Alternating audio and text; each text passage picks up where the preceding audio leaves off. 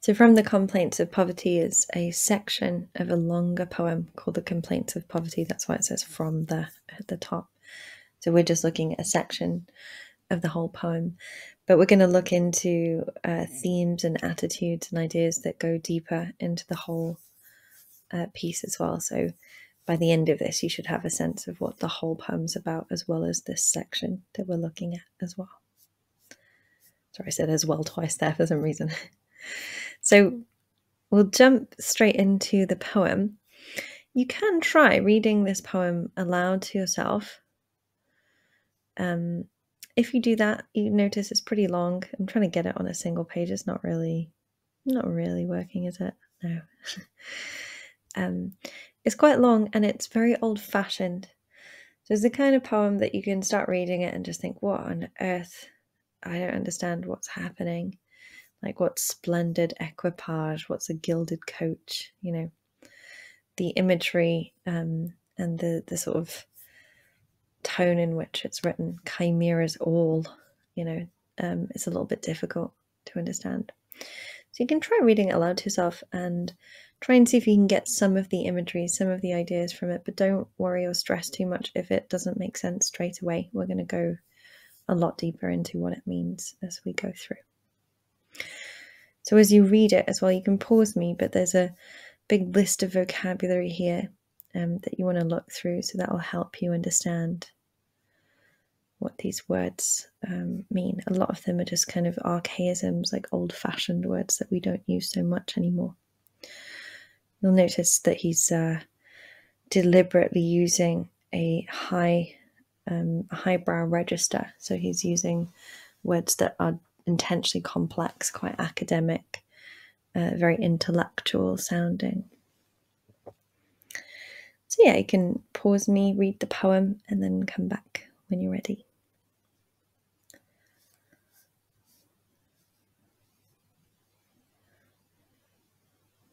So here is a summary of the poem written in kind of the same voice as the poem itself.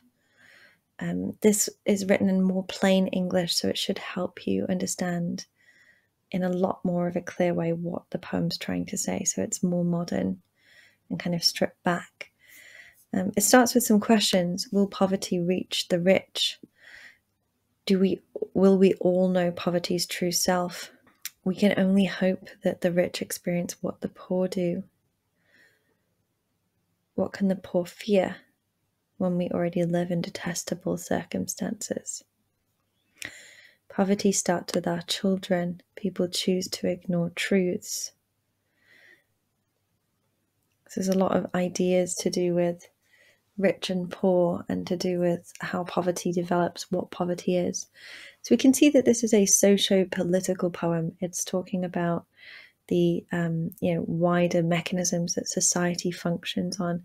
It's not about an individual, it's not a story, it's a lyric poem that's expressing an idea. So there's a sense, justice cannot prevail when sin overtakes. Young girls' purity are taken by poverty. In these vulnerable years, if we learn, if reason guides us and we choose a virtuous way of living, only endless grueling work awaits us. So there's a sense that, the choice for people in poverty is really not good, like not an easy choice. And there's a sense that from a young age, people living in poverty are kind of trained into being poor, and they're kind of conditioned that way. They're expecting to always live a life that's poor. They're not really able to help themselves. So even if they don't give in to sin or crime or other types of things that it would be easier to give in to if you were poor, they still have to work. They have endless grueling work. There's lack of clothing and it's too hot in summer, so every season brings some kind of pain. Every time they have children, it creates more sadness because it's more suffering, because their money has to stretch further. The children cry with hunger and cold in winter. There's a scarcity of food. So it's really drumming up a lot of pity for the suffering of the poor, and also constructing an argument where we realize that it's not poor people's fault themselves for being stuck in poverty, that there's a lot of hardship and difficulty that oppresses them constantly, and there's a lot of things they have to battle with daily just to survive. So they don't have any chance to kind of improve their circumstances or educate themselves to be better. They don't have any exposure to that type of world where it's possible. So there's, sickness, death, whereas the doctor, old age in poverty, slow, sad, tells his sad story with hollow cheeks, a lengthy beard, and frayed clothing of rags. So final images of an old person, if they're lucky enough to make it to old age, they don't age gracefully, they don't have a nice retirement, they keep suffering and struggling until the end of their lives. So yeah, drumming up a serious amount of pity for the plight of the poor. You can see here, there's a gin bottle and ice cream. So there's pictures of the poor here. So the man may or may not have experienced poverty himself. He may be talking about it in an abstract way, or he may be talking about it because he's had some personal experience of poverty. But he definitely is talking about the theme of privilege. He's talking about how the rich are not at all aware of how lucky they are, and they're kind of blind to the type of lifestyle that the poor lead.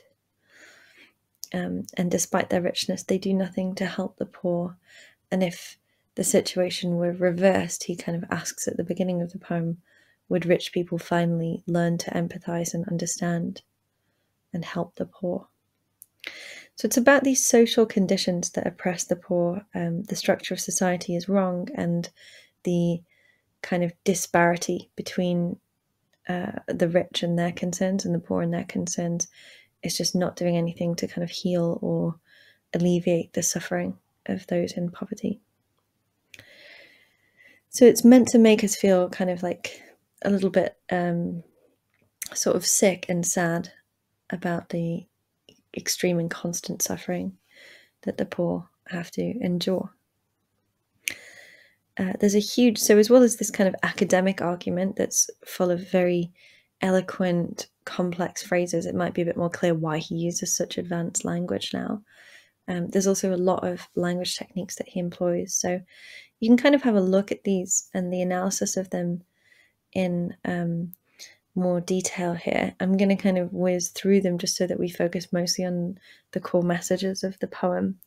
And then once you've got the messages in your head, the imagery and the precise techniques are a lot easier to analyze. So feel free to go to the Scribbly page and download this document if you want a bit more help with that.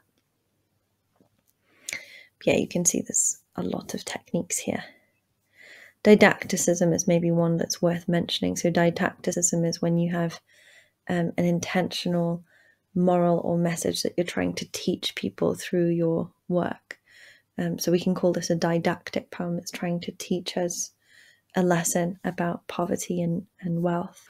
So you might want to do this task, especially if you like creative things and they help you think about and respond to poetry. So you can write a speech, a monologue, just a short one from the perspective of someone living in poverty at the time. So yeah, you might want to think about other things that you would compare and contrast with this poem as well.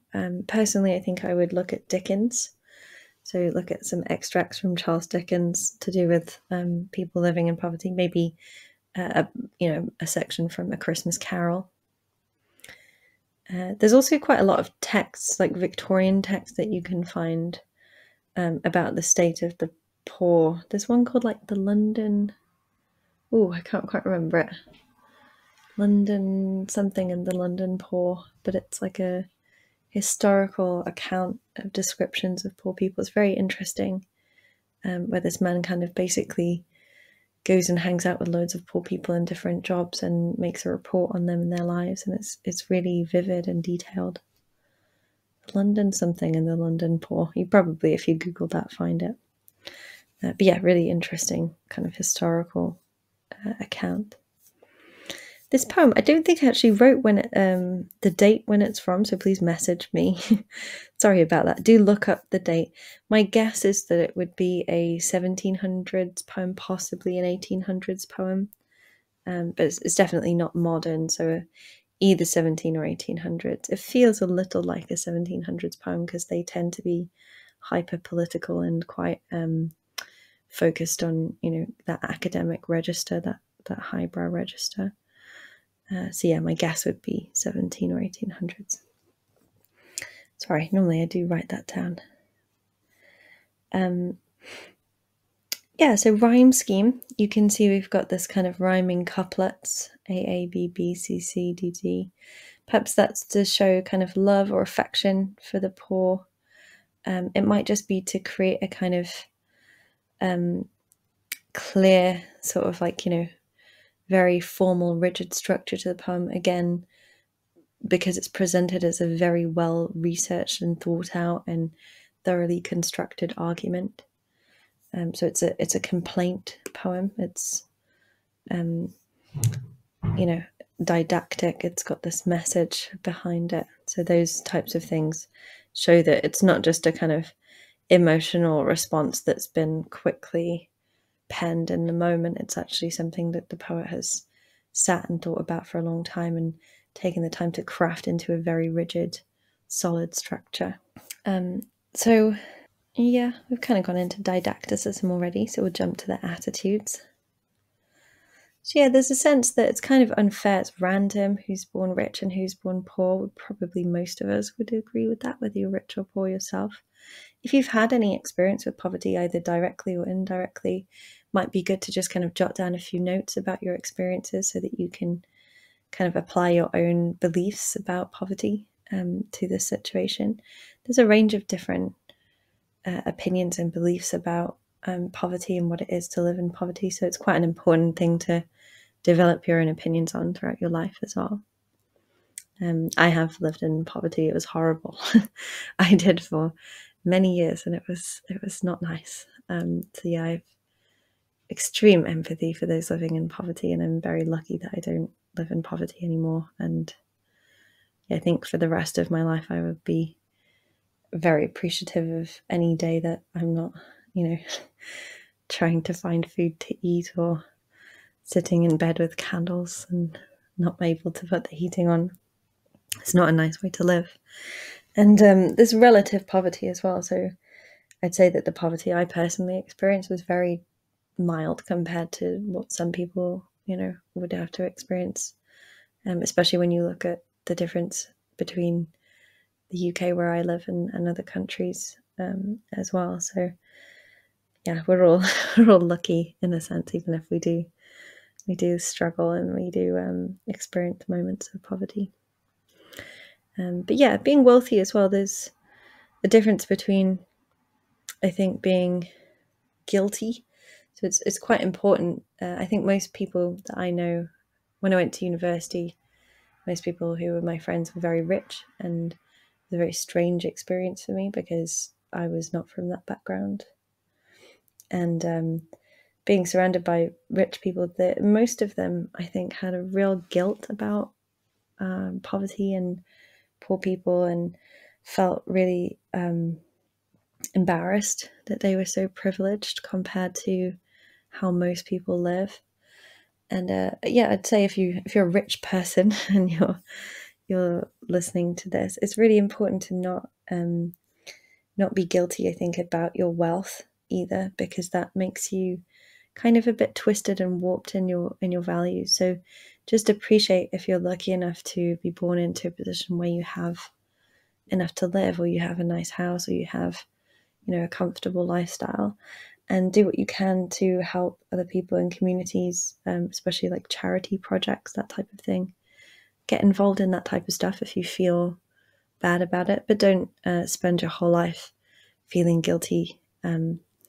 A lot of my friends, bless them, they did things like they'd live like they were really poor, even though they were rich, and they would work minimum wage jobs and really struggle I think, just to sort of see what it felt like. But I think it's not really true to your nature and your background. It's not really using the tools that you've been given in life properly. And it didn't really do them any favors, I don't think. So I would really recommend, if you are from a wealthy background, to appreciate wealth. If you're from a poor background, to still appreciate whatever level of, goodness you do have in your life, and to try and find ways to work out of it, which is hard, but doable. And yeah, explore your own attitudes and perspectives to poverty, because that will help you understand this poem in a deeper level. So there's a sense from the writer that fortune is unfairly distributed and it's kind of random, whether you're born rich or poor. There's also a sense that the rich should do more for the poor, that it's impossible for people born in poverty to help themselves because of the constant struggle that they face. So instead of that, the rich have to kind of intervene.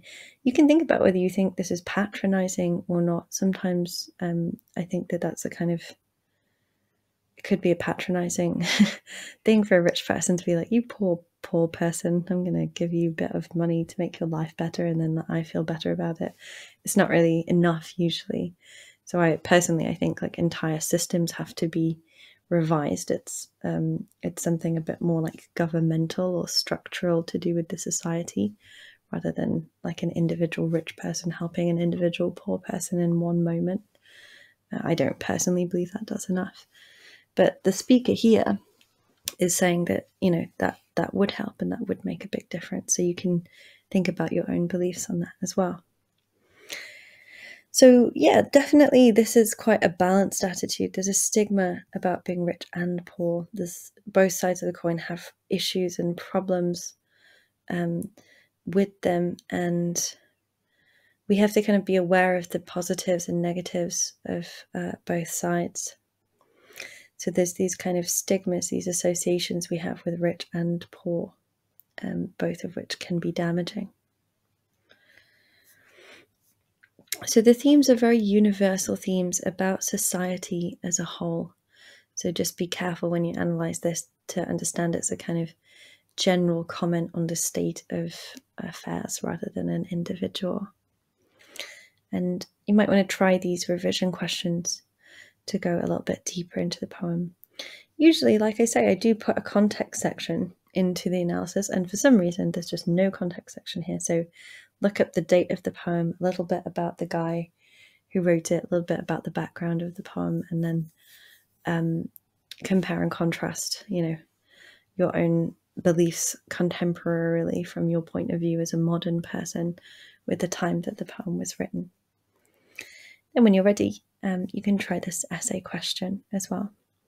So yeah, hopefully that helped you a little bit with the poem. You're feeling a lot more confident with the ideas, and if you need any more help or you want to download this as a document, you can go to scribbly.com as well. So yeah, thank you very much for listening, and I'll see you guys soon.